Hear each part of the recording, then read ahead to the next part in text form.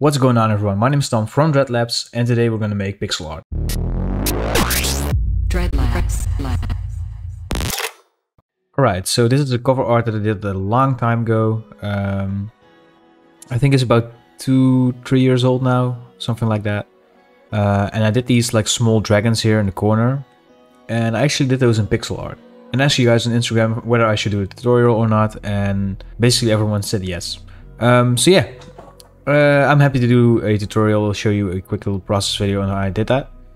The reference that I used was, let me see, this dragon. And I'm not really sure who made this illustration, but I found this on dragonplanet.com. I'm not sure if this is the original, origin of the image. I don't think so, but yeah, I couldn't really find the source. Anyways, we're gonna copy this and put it into Illustrator.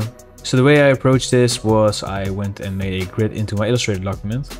So I'm gonna go to Edit, Preferences, Guides and Grid, and I'm gonna make a grid line every 100 pixels, and I'm gonna use subdivisions of 10.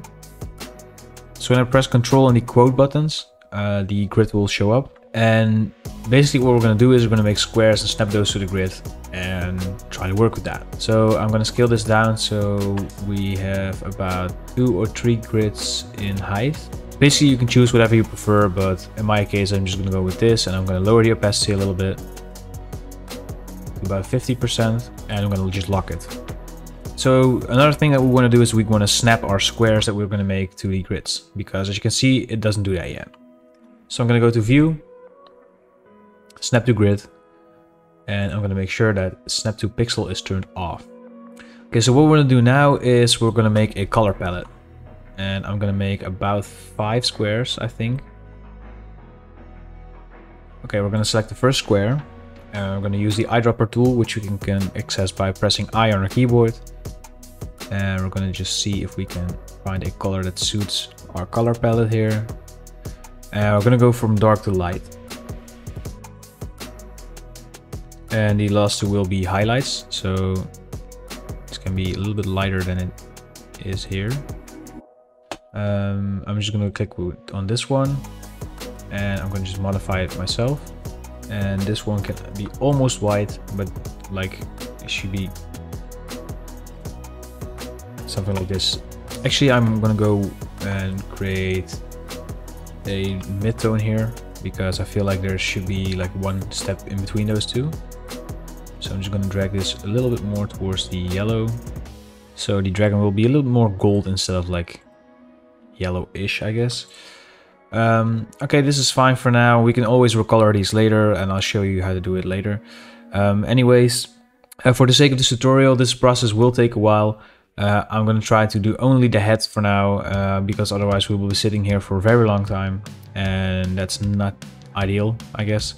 So yeah, I'm going to go and scale this up so that it fits within these squares here, and I'm going to lower the opacity to 50%, and I'm going to lock the image up. And basically what we're going to do now is we're going to go and select some squares. We're going to create some squares, and we're going to recolor this like from scratch. So I'll dive into it, and I think I'm going to create a time lapse of this, and I'll see you at the end of the time lapse. So I did a couple of squares, and I feel like it should be a little bit bigger, so I'm going to scale this up like 200%. So basically the dragon is now 6 squares high in height instead of like 3, and we're gonna lock it up and see if this works better.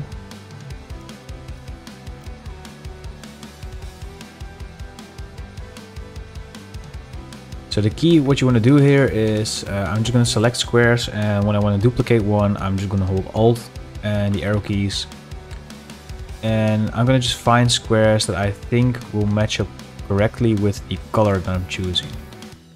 So as you can see here at the top, it's a little bit more like of a highlight, so I want to leave those for the actual highlight pixels. And more towards the bottom here, there will be a little bit more shadows. So what I want to do is I'm going to now do some highlights. So I'm going to select both of these, and we'll select a lighter color. And we're going to drag these around as well. And I think here in the middle we can leave it for like a super light highlight color.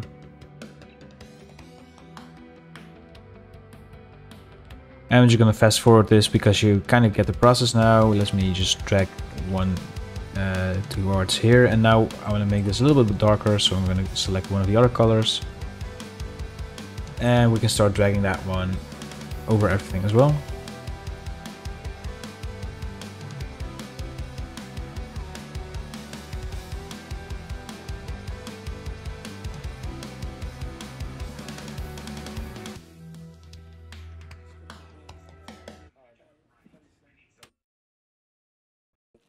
Okay, so we're a couple pixels in, and what you can see already is maybe it's a little bit too big. And again, if you want more detail in your pixel art, you can just scale this image up a little bit more.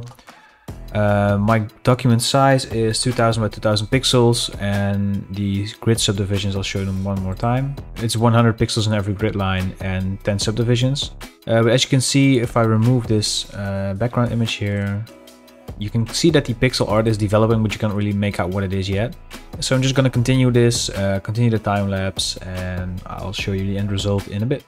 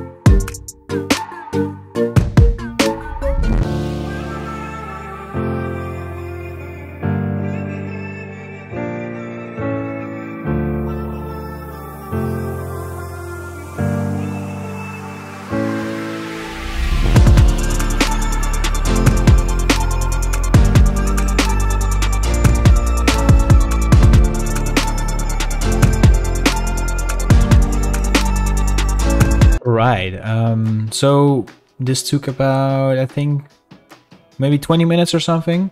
So yeah, doing a full dragon is quite time intensive, and as you can see, well, if we zoom out a little bit, because pixel art is always like a little bit smaller, you can kind of make it out, but so the more you'll add, the more detail you'll get, and the more apparent it will be what you're drawing in the pixel art.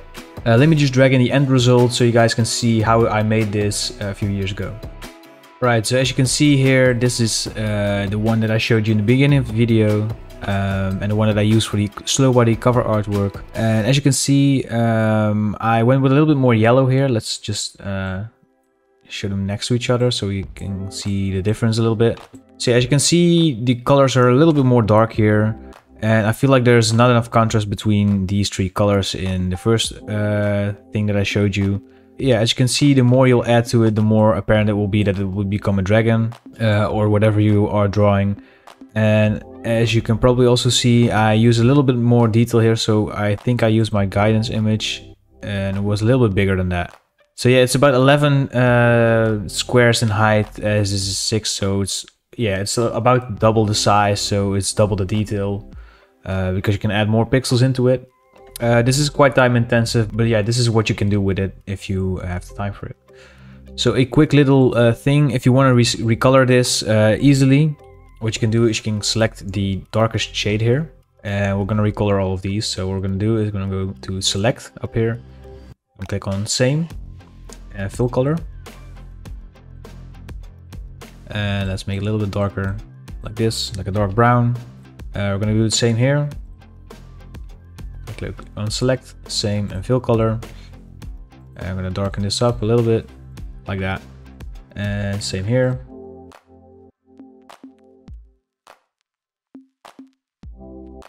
So yeah, this gives it a little bit more of a golden glow, and basically this gives you the opportunity to recolor your artworks after you've done them. What I would recommend is to make a shortcut under select, same, and fill color. So you can just access that really easy. If you have multiple colors, you can, let's say that you have 10 shades, it will make it quite a little bit easier to recolor all of those. So yeah guys, this is basically it. I want to thank you so much for watching. If you want to get the project file for these will be available for all Patreons. So yeah, quick little shout out to my Patreons here. Thank you for supporting the channel, supporting me, and making me be able to make more videos for you guys. So if you become a patron, you'll get access to all of the project files from my tutorials, including a 15% discount in the Dreadlabs web store, and a cool Discord role and an exclusive channel there. So if you want to become a patron, there's a link in the description. And if you have any questions, feel free to leave them in the comments, or you can join us on Discord. And with that being said, I want to thank you for watching. This was Tom from Dreadlabs, tuning out. See you in the next video.